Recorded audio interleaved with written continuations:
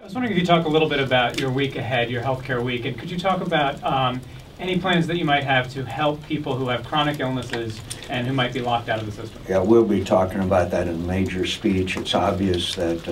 Americans with, quote, chronic diseases are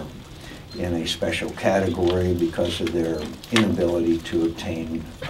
health insurance, and we'll be talking about ways of addressing those issues, ranging from wellness and fitness and ranging from outcome-based treatment to establishment of additional funds of money to insurance and reinsurance companies so that they can have added incentives to take care of those with the, quote, pre-existing conditions. We all know that 75% of the healthcare costs in America go to pay for the health care of those people suffering from those pre-existing conditions, and it's a major challenge that we have in the overall healthcare scenario.